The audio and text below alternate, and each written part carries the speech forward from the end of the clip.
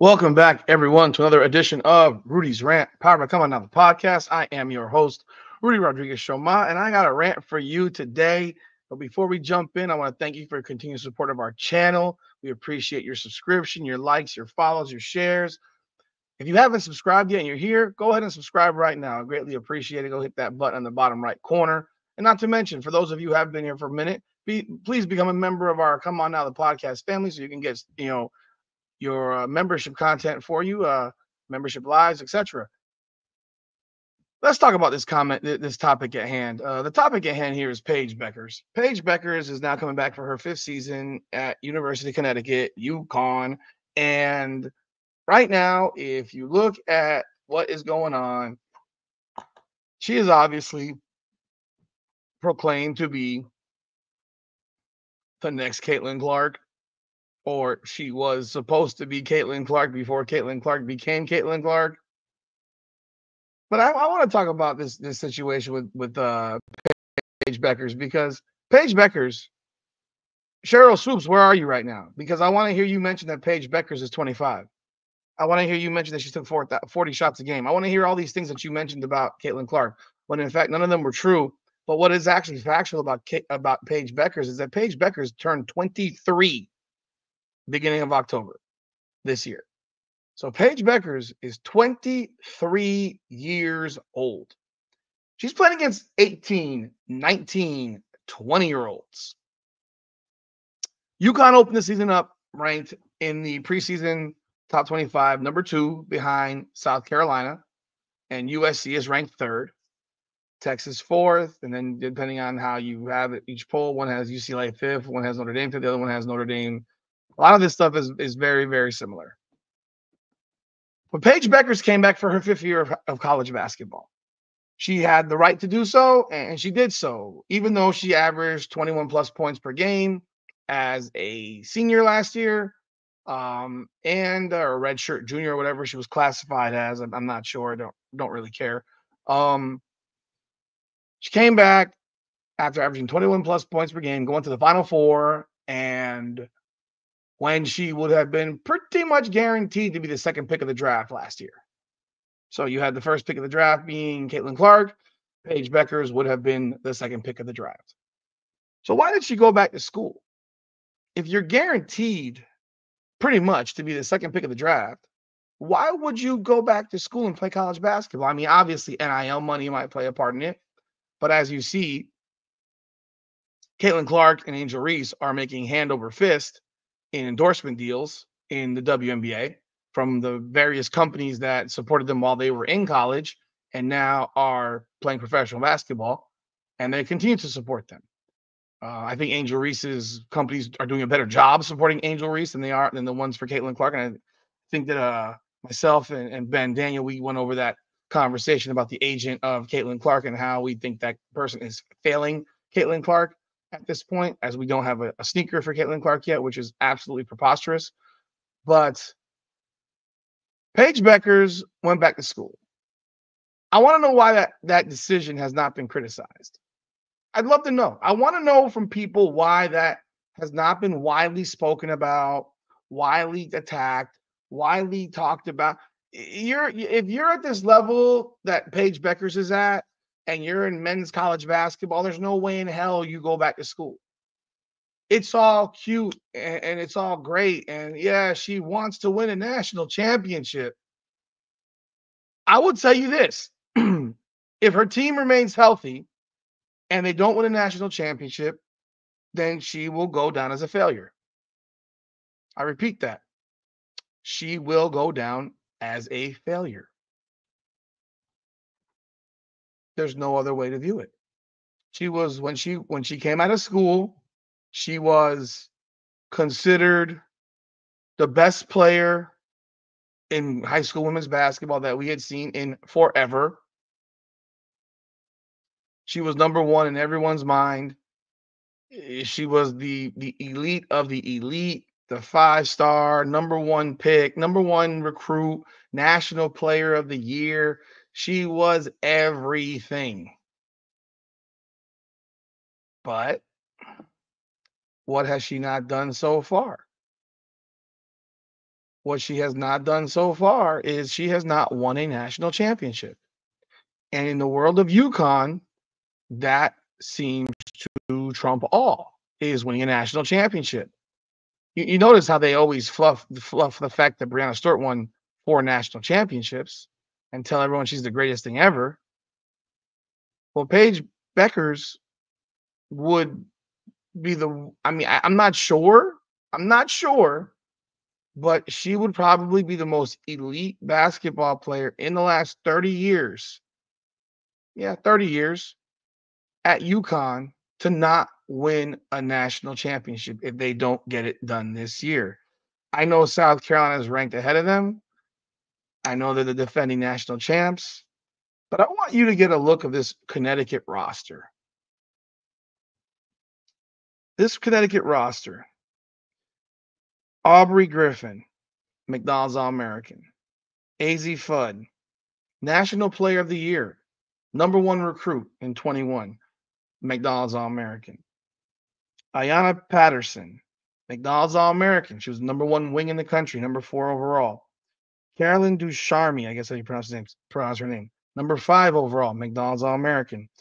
Ice Brady, McDonald's All-American, #5 ranked in her class. Morgan Shelley Fred, that's pronounce it, McDonald's All-American, #11 player in her class. Ashlyn Shade, McDonald's All-American, #15 in her class. KK Arnold, McDonald's All-American, #6 in her class. Allie Zeibel, #7 in her class, McDonald's All-American. And most recently, Sarah Strong, #1 player in the country last year, freshman, National Player of the Year, McDonald's All-American. And that doesn't include Paige, obviously. And then you have the 3 players who are not McDonald's All-Americans who are on the UConn roster. Jana El Alfi. She played for the Egyptian national team. In the 2023 FIBA World Cup under-19, she averaged 21.4 points per game and 11 rebounds. She didn't play last year. She was hurt. She's now going through her 3rd year at UConn. She's a national team player in Egypt. And Kadeen Samuels, #41 player in the country in her class, which is still, for many schools, that would be the best player they have on their team.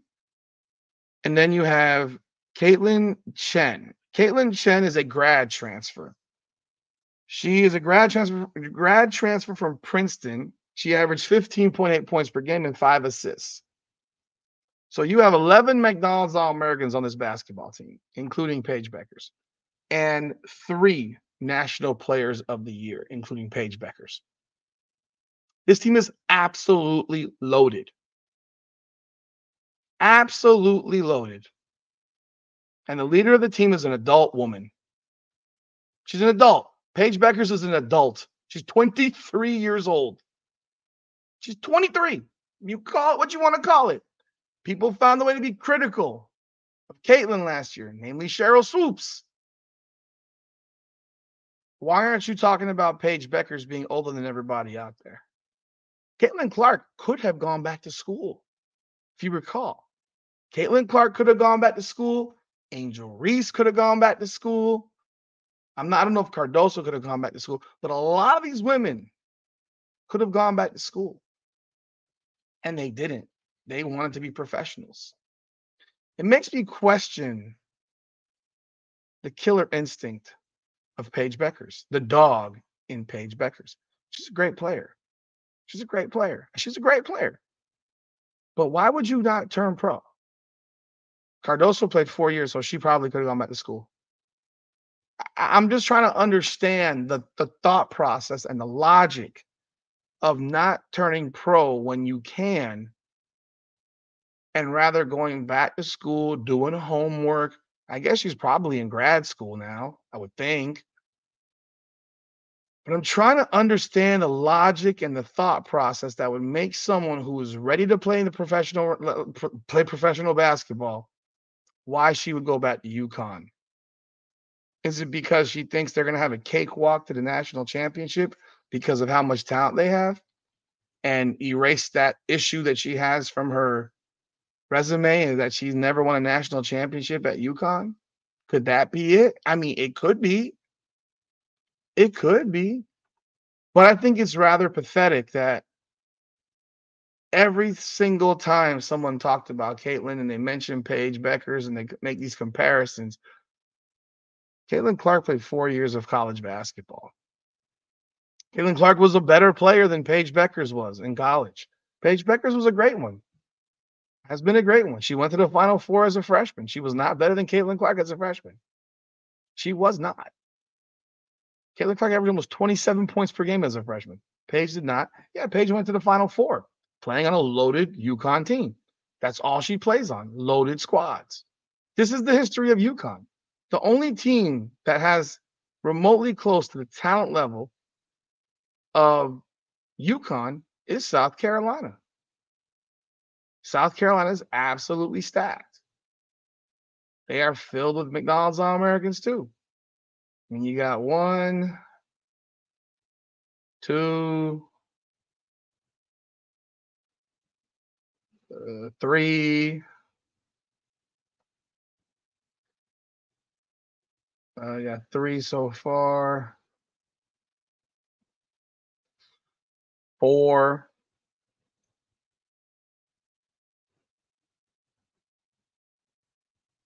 There's a few that don't have a profile. 5.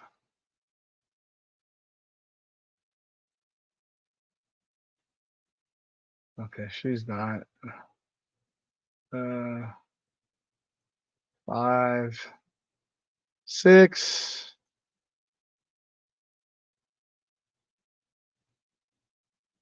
7. National Player of the Year there. I have to check on these other freshmen that are coming in, but I'm sure some of those freshmen are McDonald's All-Americans as well. So at least 7. At least 7.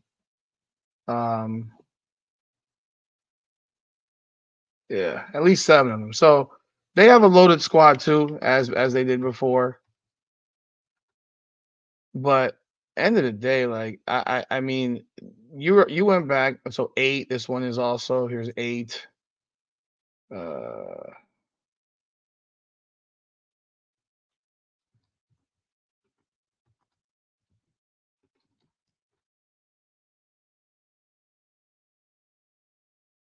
Wow, look at this. This girl got her own website, bro. Like this is bananas. This is crazy. This is a girl that's a freshman in college, has her own website. Trying to confirm this one was McDonald's All-American. Yeah, so the one of them would have been, but she was hurt, so she couldn't play in it. But they have at least 9. All that said is you have 2 teams that are completely stacked. USC is nowhere near the talent level of these 2 teams at the top. This is going to be a battle of UConn, South Carolina for the national championship, more than likely. But I just find it very intriguing and interesting that Paige Bueckers had a chance to become a pro when she chose to go back to school. It doesn't make a lot of sense to me. It doesn't make sense, and it reeks of weakness. And I want to know why people aren't talking about it. I want to know why people aren't saying anything about why she went back to school. I mean, obviously, Gino Ariema has got to be thrilled because it could potentially break his streak of losing and not winning a national championship because he can't possibly go through that type of losing. Because for him, if it's not a national championship, you lost. You have another player here. I mean, Cam Brink could have gone back to school. She didn't go back to school. Rakea Jackson. Could she have gone back to school? No, okay, she was out. She had 5 years, so maybe she had to turn pro. But who knows with the COVID year? You never know. All that said, I want to know. I want to get a people's opinions. Why in the world is Paige Bueckers not getting talked about in a negative way for going back to school when she could have turned pro? She's an adult playing children. Isn't that the narrative that was attempted to be thrown out there by Sheryl Swoopes? Wasn't that the narrative? That was the narrative. That was what was thrown out there. Paige Bueckers is levels better than the players in college basketball. Her and Juju, if Juju Watkins could turn pro, I would tell her to turn pro too. They're better than these women. They're just better. But Juju has at least 2 more years before she can even consider it based on the rules right now. So she doesn't have much of a choice, whereas Paige had a choice to make, and she chose to go back to school. She chose to play kids. Sounds messed up, right? The way I phrased it. Now imagine you're Caitlin Clark last year. You had to listen to that bullshit from people like Sheryl Swoopes dogging you out publicly, insulting you, degrading you, dismissing you, saying that you're basically an adult playing kids. But now you don't hear the same type of rhetoric out of Sheryl Swoopes' mouth. You don't hear it. In fact, she said she was 25 years old. I mean, I didn't know that college students started playing college basketball at 21.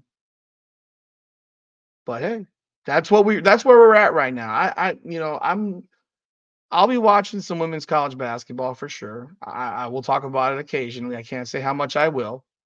I know I'm not going to watch them the way I watched Caitlin last year. Who knows? Maybe I do. Maybe it becomes intriguing. Maybe it does. But she's on a loaded squad. If Caitlin Clark had the talent of UConn at Iowa, y'all don't understand, man. She'd have won multiple championships. And the fact that I know that Paige Bueckers has dealt with injuries, and UConn has had injuries across the board with their team. That's part of life. That's part of the game. But when you have 10 Mickey D's, 11 in total, 11 Mickey D's All-Americans, and a senior transfer from Princeton who averaged almost 16 a game, and a national team player, and your worst recruit is ranked 41st in her class, and you don't win, you have backups. You have reserves because some of those Mickey D's players are not going to play. They're just not going to play. So you have people that can come in the event that you do have injuries. I mean, I read something here where Gino Auriemma he has concerns about when Paige is out on the floor, that the only person that can handle the ball is the new transfer from Princeton. Oh, that's your job. Start coaching. Start coaching, my dude. You know, he even said this. If Paige and Sarah Strong, who is a freshman, are not both on the floor, then it makes it difficult for other players to kind of know who do we rely on. That's going to take some time. Obviously, it's going to be difficult in the beginning because we're going to rely so much on those guys for so many things, but it's similar to what we have experienced in the past. It takes a little bit of time. I think that's a joke. That's a joke.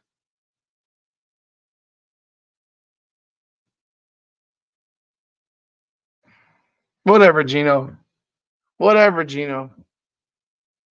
Paige Bueckers better win a national championship this year. Her season or her career at UConn will largely, to most people, be considered a failure. I won't say that because I know I know how hard it is to win. And I think it's disrespectful to people to say some shit like that because you don't know what they go through. You don't know what it is. I'm just saying that she should have turned pro. She should be playing the WNBA. And obviously, more than likely, she'll be the number one pick in the draft. Maybe that's why she went back to school also. She wanted to be the number one pick in the draft. But where we are right now, she hasn't won a natty at UConn. She has not won a natty at UConn. And that is something that people at UConn take very, very seriously. The last national championship at UConn was in 2016. It's been 8 years, man. 8 years for Gino Auriemma to win a national championship. That's pretty rough for someone with his ego. Makes me laugh, but for his ego, yeah, that he doesn't deal with that too well. But Let me know your thoughts about this Paige Bueckers deal with her going back to school when she could have turned pro and been the number two pick in the draft. Love to get your thoughts. Be sure to like, subscribe, and follow. Become a member. Ring that bell. Go on over to Rudy's Rant and subscribe over there as well. I appreciate y'all. We are going live tonight, so be there at 9:30 Eastern time. We are going live. Come on now.